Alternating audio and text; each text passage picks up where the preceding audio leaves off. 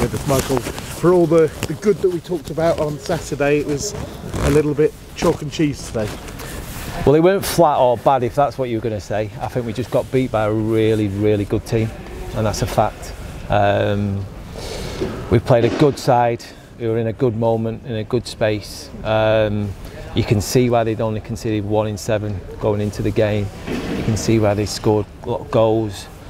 I thought the likes of Selena and Luca at times were unplayable. They were in a really good vein of form. Listen, for me, I don't know how many games we've played this season, but comfortably the best side in this league by a distance, by an absolute distance from what I've seen tonight.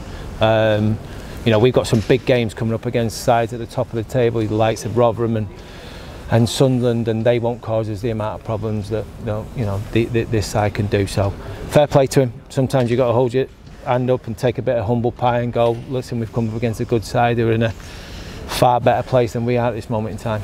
Might sound an odd question, but I'll ask it anyway, in the sense that if you're saying that, do you look at it when it was 2-0 and think, well, that could have been a lot worse at 90 minutes than actually turned out to be? Well, that's why we did what we did at half time. You know, we had to make sure, and it was important for me to not come away today sort of losing 4, 5, 6, and you know, that's why we brought Cohen on, who's had a bit of an issue with his knee at half time, just to try and sort of contain the threat that they had, obviously, with Wes Burns. But having said that, we had moments before they scored where, you know, the likes of Liam Cullen, etc., got into great position, didn't get the shots off early enough, didn't really back themselves enough in those moments, and yeah, ultimately when you don't do that and you're not capable of doing that, you're going to get punished. I can't remember as a commentator not having a game where you've been the manager where I haven't really got too excited until near the end, obviously with the chance for Anthony. However good that Ipswich were, does that disappoint you that you didn't create more in an attacking sense? No, and I don't mean that. I'm not coming at you like, you know, try to be sort of devil's advocate and coming back at you. Generally, sometimes you just got to go, do you know what, there's a reason why they've spent more money than anyone in this league, and probably budget's bigger than anyone in this league, and it shows on the pitch because of the quality that they've got. The little box in the middle of the park, we did a little bit of work on it, we spoke about it, we knew what was coming, but they do it really, really well, and they cause you problems. So I knew tonight was going to be a tough night for us. I knew it was going to be a difficult night. We've come out of it, certainly with the fact that we can be competitive, if anything. Can we do more with the ball? We probably could do with more with the ball, of course we could, but you know, ultimately sometimes you've got to give the opposition a bit of credit. Is the budget argument sometimes hard for fans to understand? I mean, look, they signed 19 players, didn't they, in the summer, Ipswich, and yet supporters still see it as 11 people on the pitch against each other. Yeah, and listen, by the way, I would never use that as an excuse that I'm not in the slightest little bit. I'm actually doing the opposite.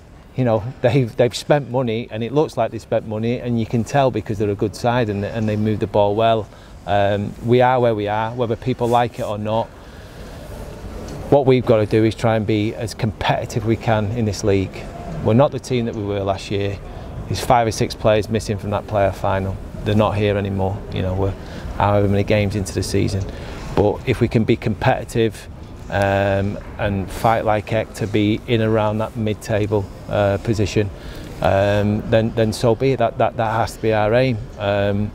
You know, if we want to sort of get close to sort of top 6, then, you know, unfortunately we're going to have to find similar sort of loans that we did last year in the likes of Brennan and Morgan Rogers. Does it need a bigger budget? Of course it does, but at the end of the day, if that's not there, then what can you do? There's nothing you can do about it. You've just got to sort of, you know, deal the hand you get dealt with, and that's not, like I say, that's not me complaining. Sometimes, you know, ultimately, you are what you are, and you can only control what you can control. So,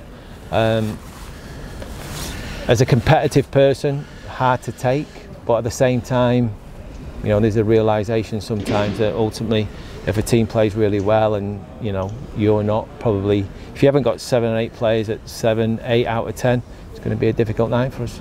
I know, like you said, you're a competitive person, so you don't want to rely on others, but obviously late on Morecambe conceded 94th minute, so actually that hasn't been as bad a score as it could have been.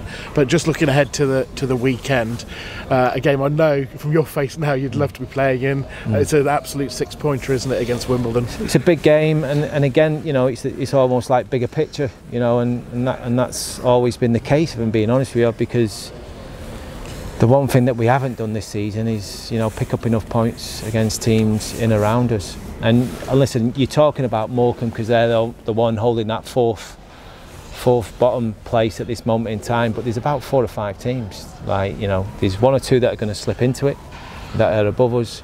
And, you know, the likes of Fleetwood, the likes of Wimbledon and these teams, they're still fighting for their lives, and it's not just about Morecambe.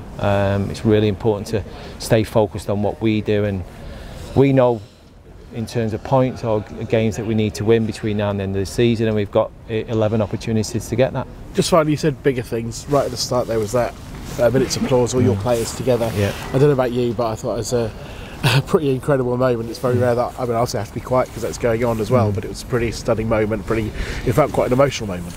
Yeah, it did, and obviously, you know, there is sort of bigger things going on in the world than football at the minute, and it, you know, I've used the word like humble and being humbled as we were tonight at times, but you know, the reality is when you see some of the scenes and, you know, read some of the stories, you know, it's scary really. You know, those people have got kids, and you see, you know, the families and what's happened to some of the people over there. It's quite scary really, and it, yeah, sometimes it sobers you pretty quickly.